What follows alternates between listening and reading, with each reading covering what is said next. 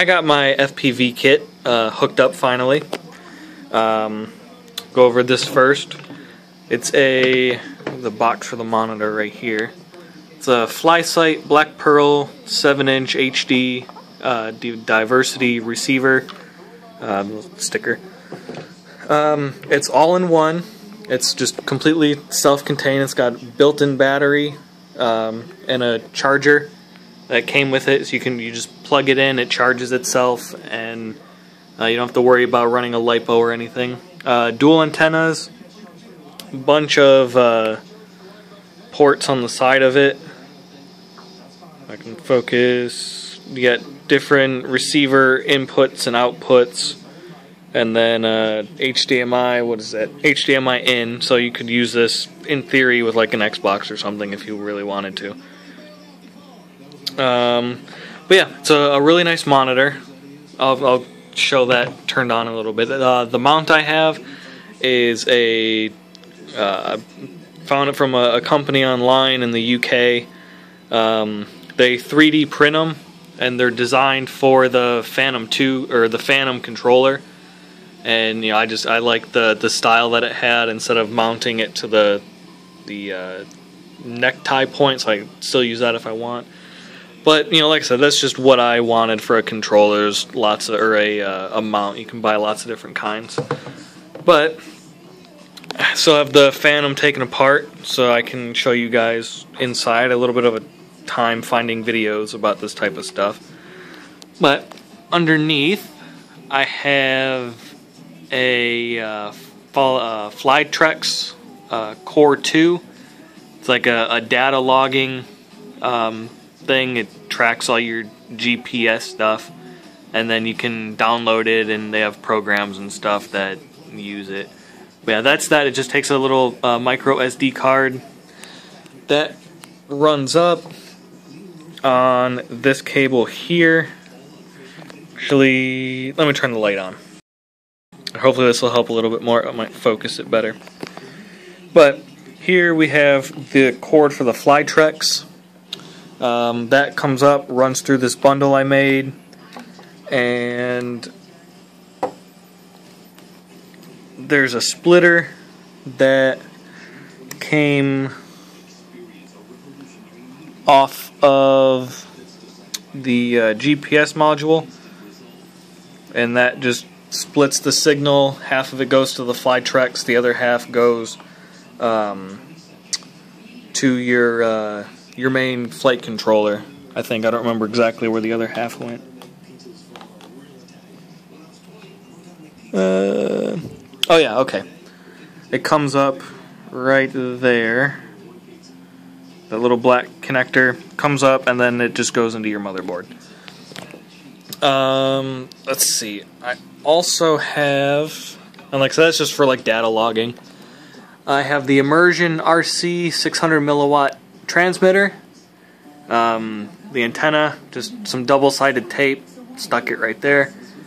That cable comes up. That's this cable right here. I had to do 4 solder connections. Super easy. I work with electronics for a living, so I'm comfortable soldering. But yeah, like I said, I had 4 connections, a little bit of heat shrink on them just to keep them nice. That goes, so I can move the stuff out of the way. This board right here, focus, focus, focus. Close enough. Is the DJI IOSD and IOSD Mini. It's called the FPV hub. And what that does is it takes all of the cables and connectors from your gimbal and camera and the IOSD, and kind of as a central point. And it also has this cable that goes off to your video transmitter, which you still do have to solder those. It's not 100% plug and play. Close, but not 100%. Let's see. This cable right here, that goes down the leg. That is the stock cable that plugs into the H3 2D gimbal. This little cable here, that goes where that cable originally plugged in. You just kind of swap them over, and then this is your little jumper to get your gimbal information from the gimbal back to the main board, because you plug it into this. But yeah, that's kind of just like the jumper that does that. Let's see, the DJI FPV cable, the ones that come with the Phantom, that's this connector. I believe it was plugged in right there. You don't need that one. You can just completely take it out, because this one right here replaces it. And this cable goes to the IOSD Mini, which I just have wedged in there. That gives me my on-screen display for the FPV monitor. Gives me altitude, pitch, roll, speed, all that fun stuff. Let's see, and then many of your Phantoms, I forget which leg it's on, I think it's this one, it's the dirty leg. You'll notice that I don't have the CAN bus port on any of the legs. That's because I took it off and I ran the cable up inside. Where's that one come from? I don't know, but anyway, I pulled it up inside, and that is right there. And that black cable coming out of it is for the IOSD Mini. So instead of having that cable running down a leg, I just centralized everything inside, and I was able to zip tie it up nice and pretty. Yeah, and then I just have that sitting there. The IOSD and that I don't have secured. They're just kind of sitting there. They sit in there fairly tight, so don't have to worry about them falling out. But I'm pretty sure that's the basic install. Like I said, you just pull that cable out, completely get rid of it.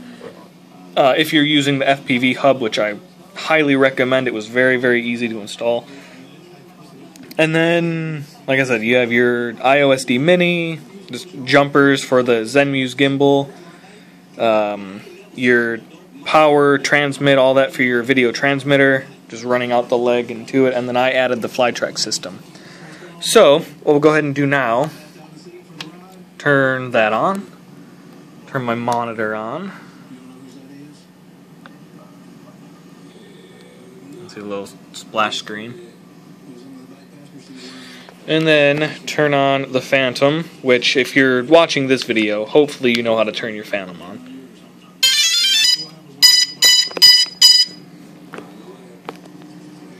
And there we have the camera.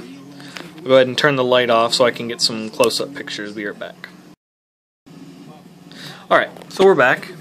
I can get a little bit closer, zoomed in on the screen. It's a little bit choppy just because I'm so close. The radio waves are kind of hopping around a little bit. That up there, that is the Phantom voltage. I got 75% left. That is my camera voltage, my camera battery life, and the number of satellites, which I'm at 0 right now because obviously I'm inside. I don't know what the numbers are on top. I'm assuming it's for like video, how much time you have left, and like recording times. You have your vertical speed in meters per second. You have pitch, which as you can see as I tip the Phantom up and down, you can see that changing. And then you have your roll. The diamond is your home, so when you have your home point set, right now I don't have the GPS on, so it's not setting, that will point toward you. So, if you're a couple 100 meters, downrange, that will always point toward where you took off from. So if you get spun around, watch the screen until that's facing forward, and then you can go. If you ever seen or played any flight simulators or seen airplanes fly, they always have this horizon gauge. This has one too. It has the roll and your pitch. Over here is your camera settings, what the camera is currently set at. Distance or the D, I believe, is distance downrange, how far you are from where you took off.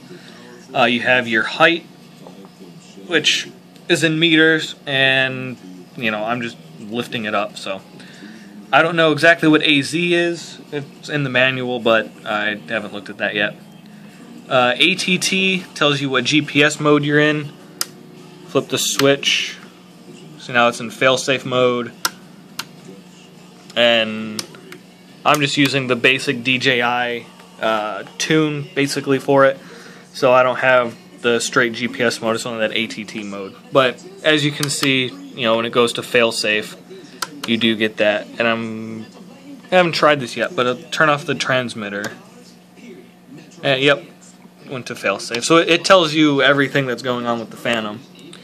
That is my GoPro Wi-Fi, which currently I have turned off.